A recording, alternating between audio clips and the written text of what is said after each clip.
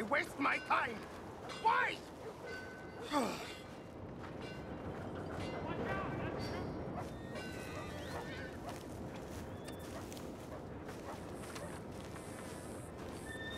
You okay, buddy? Fantastic. You Americans are nothing but shysters and traitors and slippery-tongued bull suckers. I'm inclined to agree. Here, help me please. Back to work with a bloody smile. No problem, Marko. You are the great genius, so we shove the hot poker up the ass. Say thank you, Marko. Thank you. Oh, thank you. What are you, European toy maker? No, I am a fucking genius with poker up the ass, like I say. Toy maker. Hello? Do I look like I should entertain children? No. No, he says. No. I am the savior of the mankind, buddy. Yes, you meet him. Professor Marko Dragic. The one the silver-tongued American betray and not pay the money to. Yes, he total shit, man. Okay. What's the toy about? It is not a toy, Big Nuts. It is demonstration of my genius, of my ideas about the source of life. Huh? A toy boat? Yes, it is a toy boat that I can power remotely using electricity and waves you cannot see. Oh, good for you. Waves I cannot see. And still the investors will not come. Just a couple of old ladies and a moron. Ladies, please. Ladies! Gentlemen! Enchanté! Hello, hello, sir. Okay, how is the piles? Yeah, good. Okay, my friends, you are about to witness history. A demonstration of my infinite insight. All of us, we feel old. You are old. Oh. But maybe I can make you immortal. Using waves you cannot see. I will power this You're a boat. goddamn fraud. And this buffoon, dressed up like a buffoon, is a stoolie. I watched them conspire, you morons. What? I never met this buffoon before 2 minutes ago. Isn't that right? Which part of it? So, Professor, show us your magical toy boat. Only this time let the buffoon control it. Check if there's any funny business. This ain't got nothing to do with me. Come, please. It is easy. Any moron could do it, and I am about to prove that. Here, take this, and don't touch that. Use these ones to steer, and this one to shoot torpedoes, okay? Yes, now blow up the little battleships, and avoid the sea mines. They have magnets attached. Make a nasty explosion if they touch the boat. Okay! If this silly dimwit can use torpedoes on boat to destroy the battleships, imagine what technology can do in the hands of certified genius! And I have certificate. Uh-oh.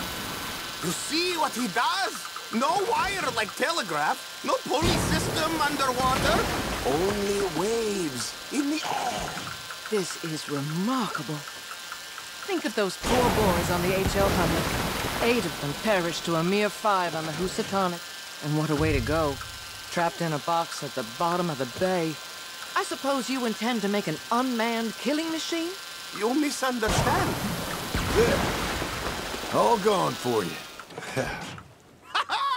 Yes, you see what he does? Now, bring the boat back to the dock.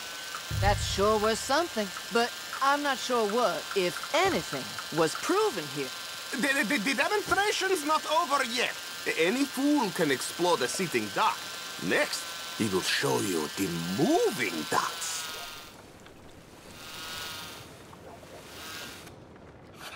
Let me just reload her. This is really remarkable. This is just a demonstration of my prowess, sir. The real miracles require investment. Ah. Now the dimwit will use invisible waves to destroy the little sailing boats before they get to other side of pond, still avoiding magnetic mines. Or he'll attempt to, at least. Shush! You're not here for this smart talk. Torpedoes do not have so much range. I am an invisible wave engineer, not a rocket physicist. The steam train, the telegraph machine, the motor car. They will all seem pedestrian in comparison to this technology. We are not reliant on wires or coal or gasoline. No, just rays in the air, like the voice of God. And funding from us?